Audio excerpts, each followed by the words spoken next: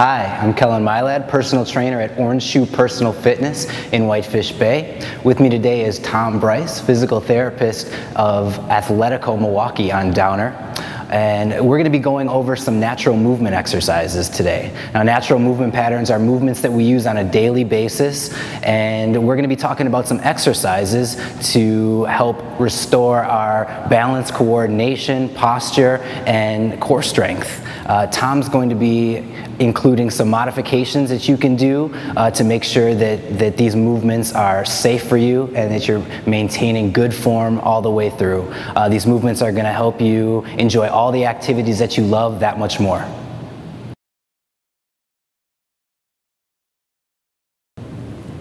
Here with this exercise, we're going to demonstrate practical balancing. What we're going to do is have Kellen step onto this balance beam board here. At home, you can use a 2x4 if you have a balance beam, the curb outside of your house, or you can even just take some tape and line it up on the carpet of your floor. The main concept with this exercise is to really work on your balance, technique, coordination, proprioception, all different things that you might have to deal with on a daily basis for something you may be as simple as getting the mail from your mailbox and there's an icy driveway during the winter. So what we're going to have Kellen take steps forward without having to concentrate hard on looking down where he's walking, but keeping his center of gravity balanced above this 2x4 and keeping his core engaged. Then what we're going to do is we're going to practice perhaps picking something up from the ground. What you're going to want to do here is take a squat down while balancing on here to give yourself a challenge of keeping your balance while doing an activity at the same time. Then we can come back up. If a squat is too challenging for you at this time, you can hinge at the hip, making sure that you keep your core engaged, right, but still working on taking yourself out of the easy center of gravity position while still maintaining the balance. Walking backwards will be another challenge for you to keep on coordinating the movement of taking steps backwards and balancing on the beam at the same time. Next, we're going to be going over practical balancing.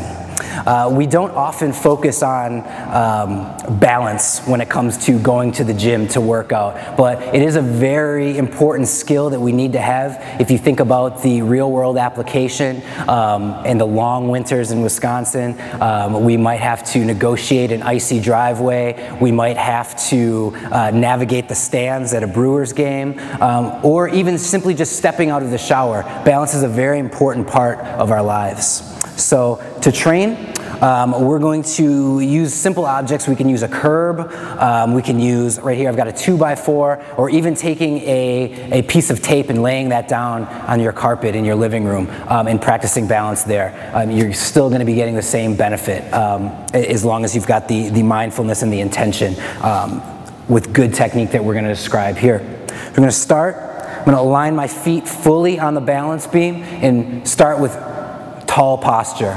Keeping the shoulders back, lifting out of the chest, everything is aligned here. And I'm pretty relaxed.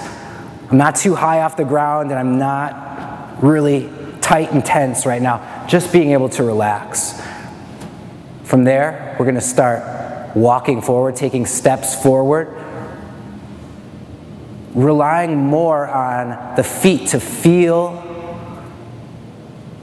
your way through balancing rather than having to break your posture and look down at the board. We can go forward, backward, and we can also add a squat into the mix. Maintaining tall posture, I'm going to pull myself down to this low position, keep my tall posture, and stand. A few squats. Making sure to switch sides.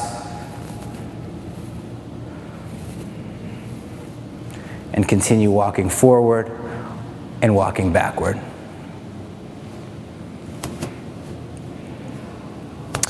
You can practice this walking forward and backward and incorporating 12 repetitions of your squat, 12 repetitions on each side of the body.